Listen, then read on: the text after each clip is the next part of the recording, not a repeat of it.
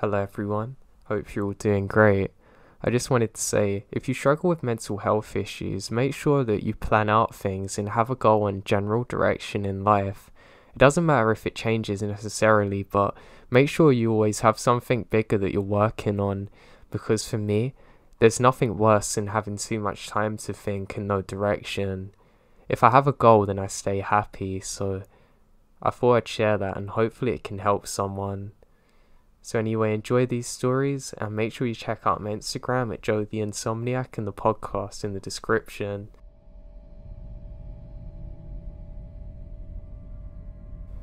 About a year ago, I was living with my mates.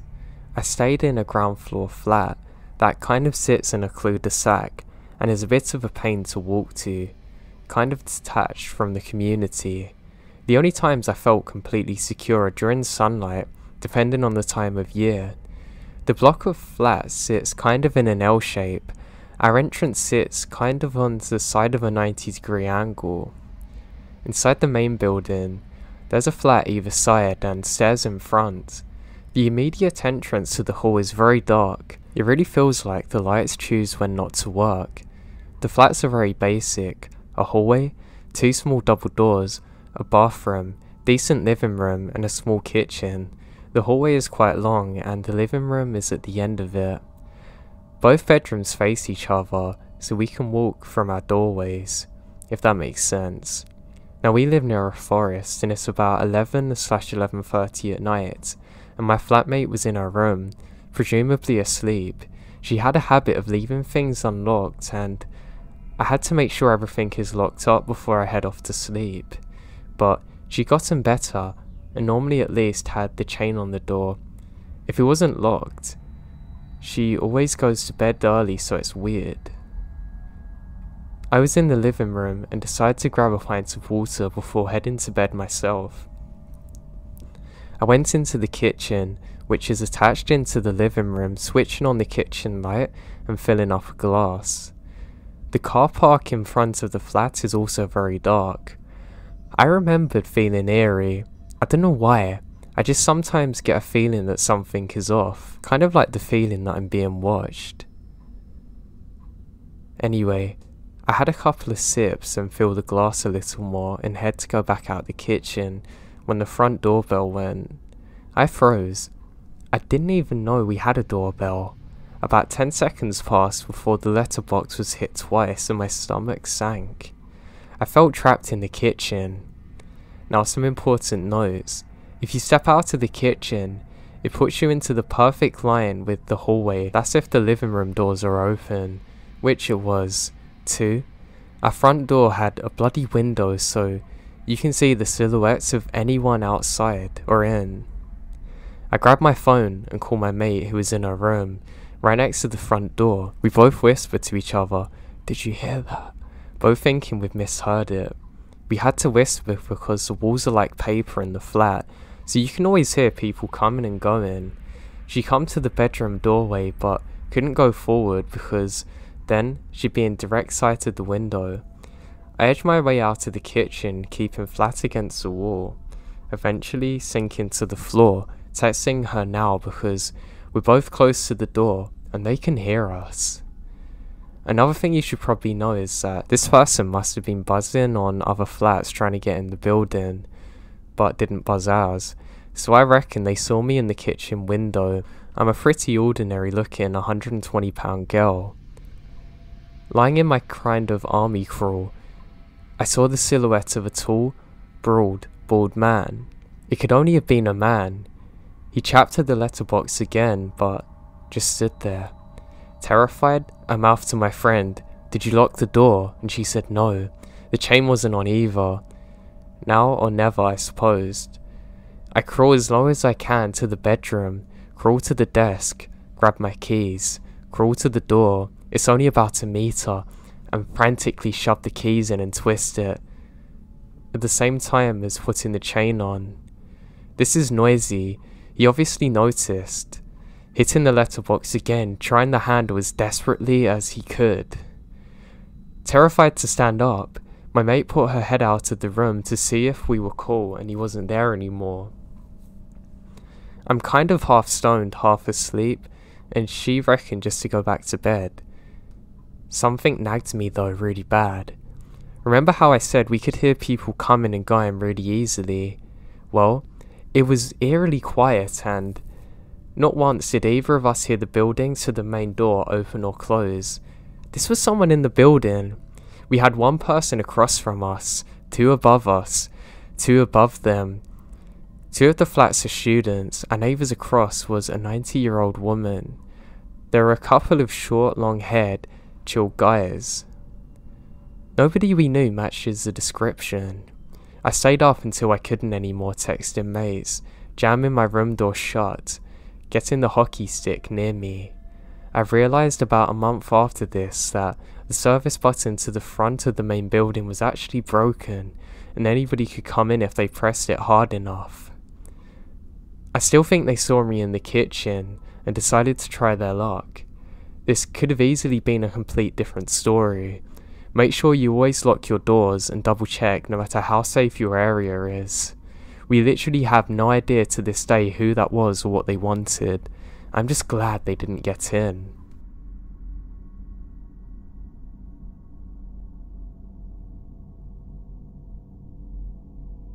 So over the summer, I was at Oregon Country Fair getting ready to head out to the camp with my boyfriend. We were packing up our car tent on top of the FJ Cruiser, and I went up to the tent to start throwing out our things to pack up. The metal ladder's slippery and had no tape grip on it, and I was wearing socks. While climbing out of the tent, I fell 7 feet straight onto my head. My boyfriend dropped everything, rushing to me asking if I'm okay. I said I'm fine, just my head hurts. Of course my recollection of this is very blurred. He told me sit down in the car, and I was getting upset that he wasn't letting me get up and help him pack. I guess out of annoyance, I got out of the car and my legs apparently collapsed. He calls the paramedics immediately as I start to slip into complete blackness. I don't remember much else, which is where the real story begins. I'm in the ambulance and I can hear sirens. I feel oxygen in my nose. I hear the EMTs yelling my name, but I can't reply, open my eyes or move. Every second I slip deeper and deeper into what I can only explain as darkness. It sounds silly, but this feeling and sensation is indescribable, unlike anything else I've ever experienced in my life. The EMT is helping me, starting to push incredibly hard with his fingers into my sternum, which brings me back. Each press causes pain. I open my eyes and I hear the EMT say, only responds to painful stimuli, and then I was out again. The next thing I remember is feeling my clothes being cut off me when I get to hospital. I apparently then started to have seizures and convulsions due to lack of oxygen to my brain as I go further and further away from the world. They had to insert a ventilator into me because I was struggling to breathe. My boyfriend was obviously in shambles. The doctors actually said to him that they're not sure if I'm going to have permanent brain damage or not. Now, when entering the ICU, I remembered being stranded in the blackness, floating and wandering, waiting. I wasn't sure what I was waiting for, what I was doing in the first place. I have no idea what's happening. I saw nothing and felt nothing. I was nothing. I didn't know who I was, what had happened, or where the hell I was. I remembered it feeling like floating through endless space, but the thing is, there was an overwhelming sense of calmness through this, so I wasn't scared. After almost 24 hours, I start slowly coming back and break consciousness at certain moments of my coma. Eventually, the most beautiful thing happened. I won't forget it for the rest of my life. My boyfriend was finally let into the ICU to see me after all this madness that was happening. Thinking I was completely gone, he says to a nurse if he can hold my hand, and she says yeah, be careful because you don't want to move too much because of the tubes in her throat. At that moment, when he's approaching, I slowly start to open my eyes. I remember wondering, I think it's purgatory. All I could think about was my boyfriend. I didn't know who Aaron was, or what Aaron was, but the idea of him gave me some warmth, a reason to find my place back. Aaron told me before I had slightly opened my eyes, I start to reach out for him while my eyes are closed. He holds my hand and then my eyes opened slightly, and I eventually came back. Obviously I'm fine now and exit whatever place I was in. I've always thought that it's weird when you die, and I've heard there's traces of DMT found in your brain. Now, this is nothing like that. There was no sign of that in this place. There were no vibrant and beautiful colours, there's no contact with special or beautiful creatures, and no sense of completion in the next realm. It made me wonder if there's life after death, and if there's really a place that I went to, like purgatory. That's the only way I can describe where I went, really.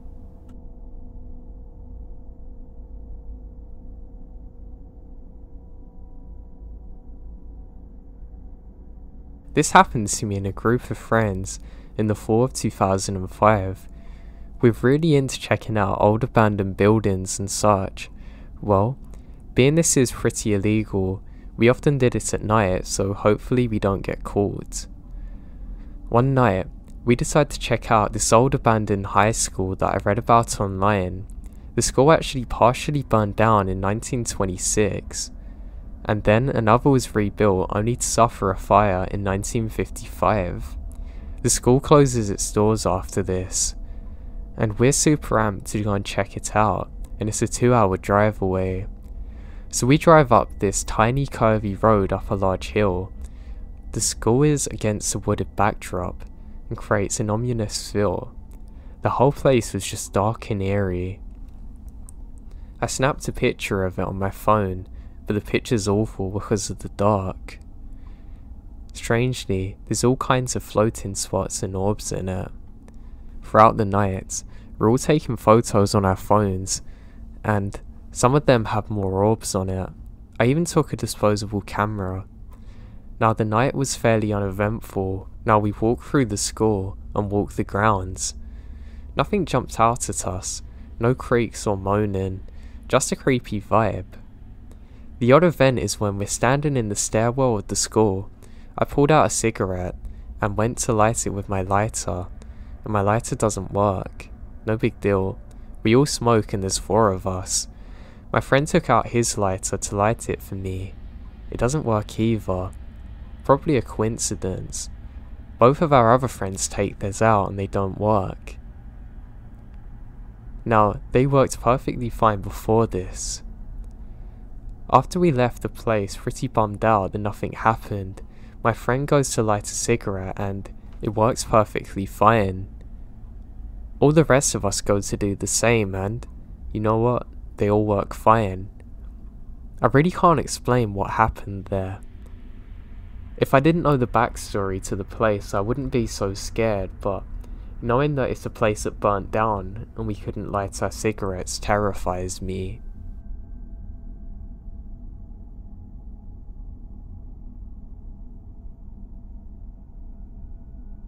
I want to tell you about an experience me and my brother shared about 2 years ago.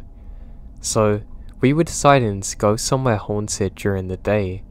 There's a cemetery in Santa Cruz we decide to check out. We go in and walk around and find nothing out of the ordinary and decide to leave. The cemetery is on a supposed haunted road that leads off into the woods. The road is said to be haunted by a lady in white that tries to hitchhike into your car. I'd forgotten about that fact until after the day. Okay, so along this road, we're driving down. It leads into a forest area, a couple of miles down from the cemetery, where you can pull into the side of the road and walk along the hiking trail. So we decide to hike this trail because I completely forgot the road was also haunted, so I wasn't even looking for the paranormal. Anyway, we start hiking this trail in the afternoon. 10 minutes into the trail, we stumble along an abandoned train track and barely standing bridge that the train used to use. It looks cool, so we decide to go down the hill right by the bridge that lets you go under the dilapidated bridge. We go under there and just mess around, looking at the cool architecture. After we had our view, we start backing up to the little hill that leads into the trail. When we get to the top, we're a little exhausted because the hill is kinda steep, and you have to use trees around you to climb up. So as we're standing around back on the trail, we both notice something out of the ordinary. We can hear a voice. Now, like a grown man shouting and screaming angrily. When I say angry, I mean mad. Like, murderous. We quiet down, and I can tell the voice is very far away, almost sounding like it was in the mountains around us. Sounding more than 500 feet away for sure, and we look at each other like, the hell? We stand around listening for 15 seconds, and the next thing you know, the voice came down the trail from what sounded like hundreds of feet away to being right next to us down the trail. The inhuman speed of the voice come closer to us, and it's very unnatural. I notice the voice coming from down the trail and thinking to myself that it sounds like somebody's about to kill someone out of rage. But the weird thing is that the voice is speaking in what I can only call gibberish. I understood not one word of it. I instantly get this fight or flight feeling in my body because the voice starts getting very loud and closer to us at inhuman speeds. I tell my brother to pick up some huge sticks with me to defend ourselves because even though the voice came out of the middle of nowhere and moved down the trail at lightning speeds, I still had the assumption that it's some kind of crazy person trying to kill someone. We pick up the sticks and run down the trail back to the car. Now here's the weirdest part. As we're running away from this voice that's coming down the other end of the trail, I hear the voice come up behind us in an instant. It sounded like he was no more than 10 feet behind us, chasing us back to the car. I turn around, even though I don't want to, because I have to see who the psycho is. As I turn back, I hear the voice right behind me, and I see no one. I tell my brother to run faster because the voice is right behind us, yelling in absolute rage, but I see nobody chasing us. We start picking up the speed, and the craziest thing in my life happened. The voice starts panning around us completely. I hear the man yelling gibberish right behind me, then from my left ear to right. Then, the voice is right in front of us, and it slides to the right hand side of the trail. Within 10 seconds, it's in front of us again. Now we're very creeped out, running the rest of the trail back to the car, and that voice kept following us down the trail. I remembered after hearing the voice panning around us and hearing it reverberate through the trees, I start desperately praying to Jesus Christ to help us get out of there alive. After we make it around halfway down the trail to my car, the voice vanishes. I remembered slowing down exhausted as we talk about what we just heard.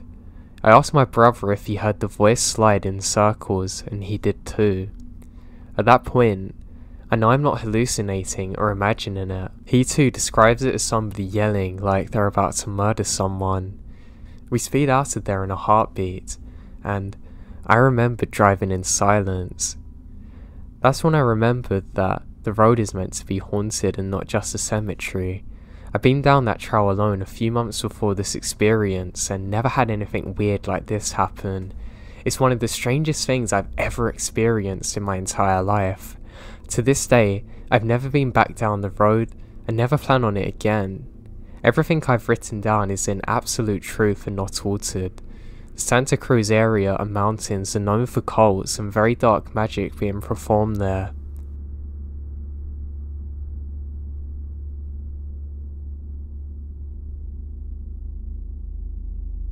So it was in a convention in my city, and I was waiting for two friends of mine to arrive.